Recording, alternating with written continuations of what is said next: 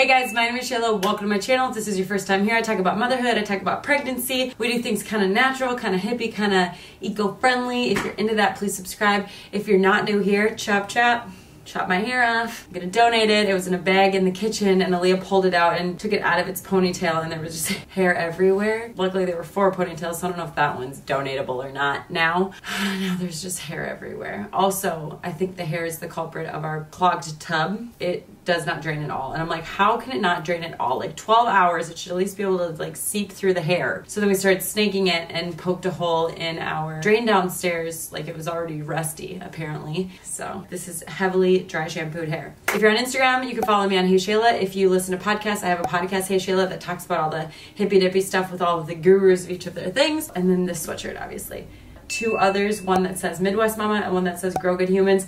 All adorable. I love them. And if you love them too, heyshayla.com/shop. Today we're going to talk about how to fill your cup as a mom of 2. Every time I do a video where I'm like trying to give some sort of advice, the universe humbles me and just is like, girl, you do not have it together. Do not let anyone think that you do. And I'm like, thank you for the reminder because I don't have it together. And it's good for me actually. It's kind of like therapeutic and helpful for me to be like, what things do I do to fill my cup? And like, what have I found to be helpful? And brainstorming and then asking Instagram what other people do to fill their cup and then getting information like self-care is not the same as me time, is not the same as filling your cup. So like it's all different definitions. I'm going to start with a ton of examples of ways to fill your cup as a mom of 2 or a mom of 1 or a mom of 17. It doesn't matter. These are just ways to fill your cup. Because what I've learned through asking this question of how do you fill your cup is it's different for literally everybody. And for me, I think there's a lot of pressure around this like self-care, like you have to be giving self-care. Self-care right now with 2 children looks way different than it did when I didn't have children. And that's okay. I'm gonna be using fill your cup because I don't really like self-care. Self-care feels really like another thing on my to-do list. It feels like another thing that I have to get done. It feels like something that, oh, other moms are doing. I need to make sure that I'm getting enough self-care and am I getting enough support to get my own self-care? And it just like creates a bunch of like chaos. So for me, I just think about what fills my cup. That's what I asked on Instagram. And literally some people were like, I need at least 1 nap that's not a contact nap. And someone else was like, contact naps are self-care for me. I get to like answer some emails, scroll Instagram, and lay with my baby. This is fantastic. Both are great answers. So I know as a mom, our minds are filled with so many things that sometimes we can't even think about how to fill our cups because we're so busy doing everything else. So I'm gonna go through a list of ideas and my own things that I do for self-care just to give you some ideas, okay? Number 1 is taking an extra long shower. We're gonna take something that is a basic need, which is cleanliness and showering, and then just extending it a little bit. We're already in there, we might as well make it a little spa, you know? So you're like, we ask to shower, what is this hair on my face? And you say, hey, can I take a shower? Your spouse goes, of course you can shower. And you're like, great. Can I take a spa shower? Which means I'm gonna turn the lights down. I'm gonna turn some candles on, or light some candles. Maybe I'm gonna turn some music on. I'm gonna do like a leave-in conditioner treatment, and I'm going to shave my whole body. This video is sponsored by Harry's. You know in high school when you bought all the boys things because it was less expensive, it didn't have the pink tax associated? That's still the case. I was like, isn't this for men? Do you have any women's options? They're like, no girl, just get what you want. I chose the orange option and this is like their starter kit. Normally $13. With my link, you get it for $5. In a world where everything is expensive right now, this is so nice. I never have used foaming gel before. I use the shaving that have gel on the top and the bottom. Do you know what happens with that? I miss strips of hair. Do you know how I know? Because when I'm outside, I can feel it just waving in the wind. There's like a little mane of hair that's just waving. It's blonde, whatever. I can see exactly where it is and I don't have any missing hair. I know that I'm like really late to the game here. And they're like, other people are charging more for their blades, not because they should, but because they can.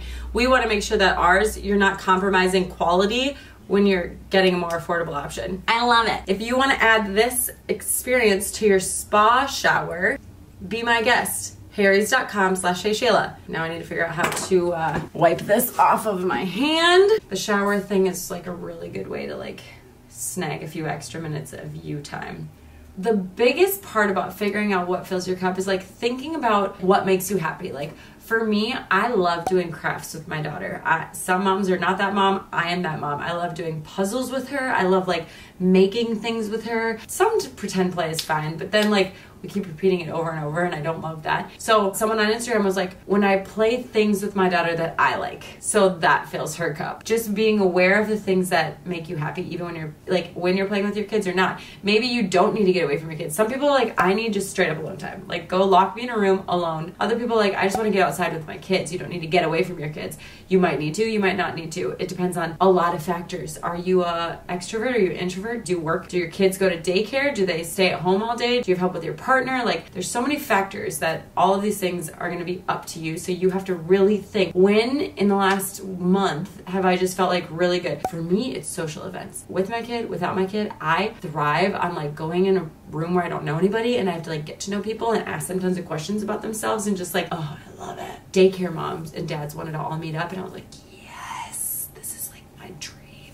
I also love meditation. So when I am like spinning and actually losing my mind, I have a Headspace app. I also interviewed somebody on my podcast. She has a podcast called Meditation in Minutes, so it's free meditations. I swear, sometimes Seth will be like, do you need to go meditate?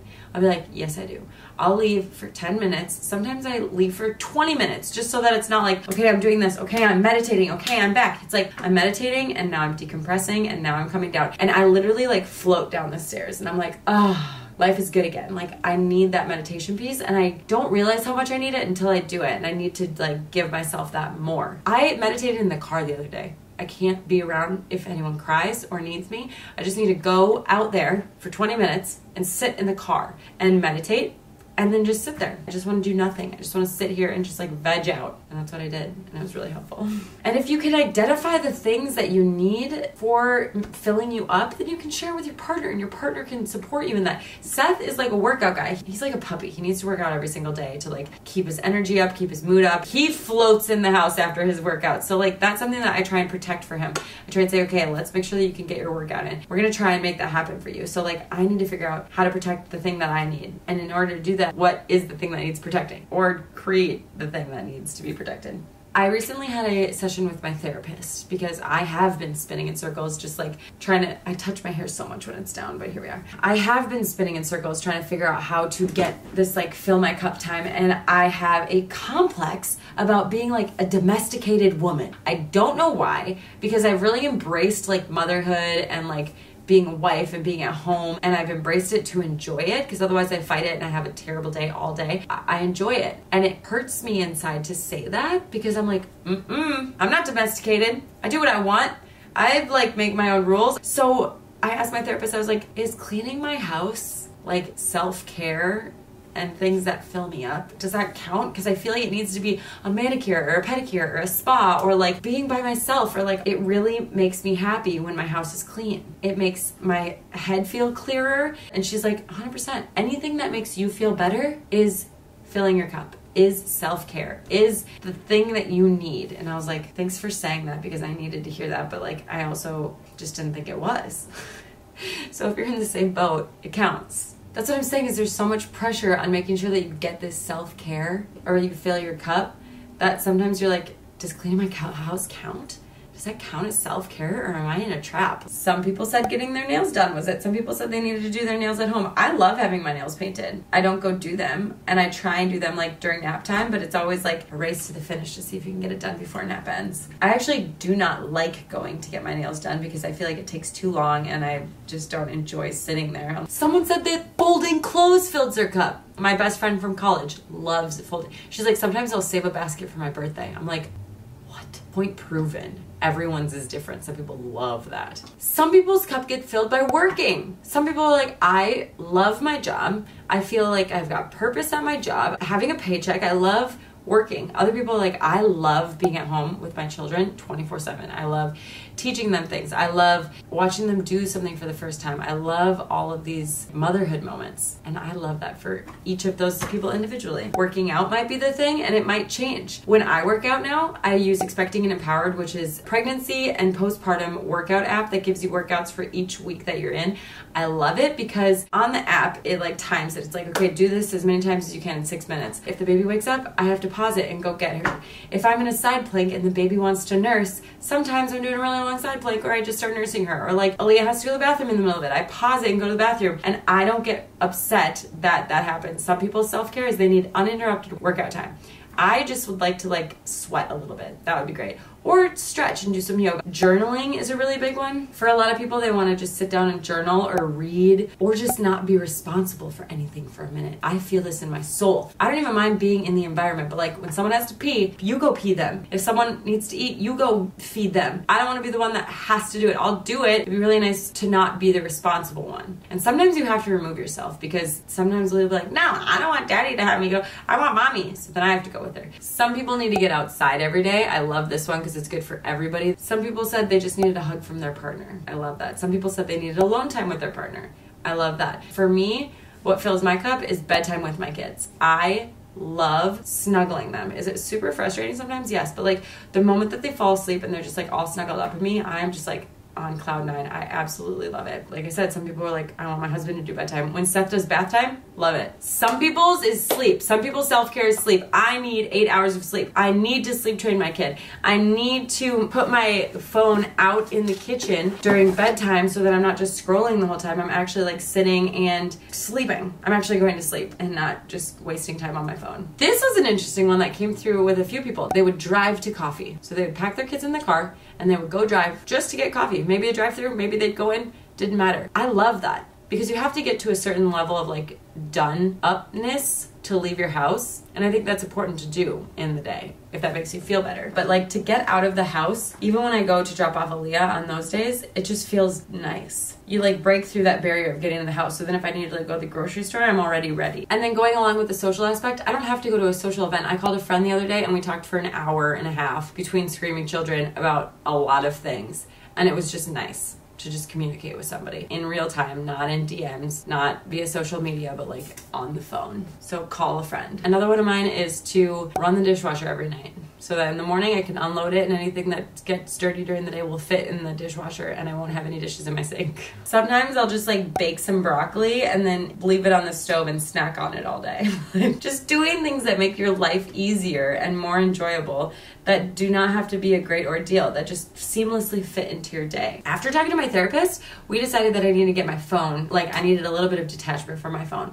I think I'm a little bit addicted to my phone. I'm embarrassed to admit that. And so the things that we came up with were a 30-day challenge, because in my mind, I need like a little bit of structure around, not just like, oh, put your phone in the kitchen. Like, okay, well, let's do it for 30 days. So a 30-day challenge where my phone stays in the kitchen for nap time and bedtime and then overnight. But I was like, what if a burglar comes to my house and I don't have my phone? I can't like walk out there and be like, hey, just a second, I need to get my phone so I can call 911. No. So we had this watch. Seth would use it for workout. So I set it up on my phone so that I can have it in the bedroom so I can call if I have to, but I can't scroll on Zillow or Instagram or Pinterest or anything, but I feel like it's my safety thing. Then I'm gonna delete Instagram off my phone and put it on like a tablet or an old phone that we have that can only be used on Wi-Fi, can only be used in the house. That way I can do my work when I'm here, but like when I'm at the zoo or wherever I can't like sit on Instagram or scroll mindlessly. Because when I take it off my phone, I am baffled at the times that I'm like searching for it on my phone and I'm like, where is it? And I'm like, oh my gosh, I deleted it.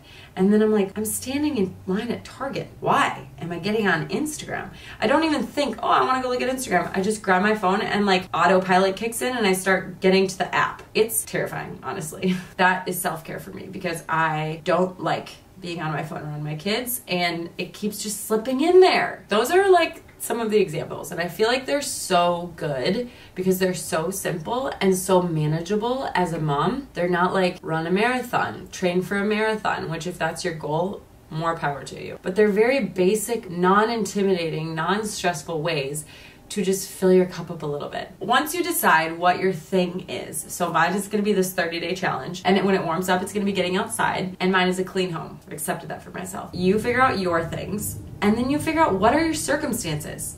Do you have a like solid nap time that you can use for these things? On the weekend, can you get 4 hours to get something done? Or like, what are your circumstances and how can you fit this in? And how can you get your partner to support you on this? Or how can you get somebody around you to support you on this? And that's how you figure out how to get this in. And can you do it with kids? You do your morning Starbucks run with the kids in the car. Fine. Your workout. Can you do it with the kids? It's not as enjoyable, but can you make it happen? Doing it around your kids so that they get used to it, so that it's easier for you to do. I hope this video was helpful to at least give you some ideas of ways that you can fill your cup, because like I said, sometimes when your cup is so empty, you can't even think about the things that are gonna help you fill it back up. I hope this gave you some good ideas. If you're interested in a new razor that's $5, check out Harry's, and I will see you guys next time. Thank you. Mwah. Bye.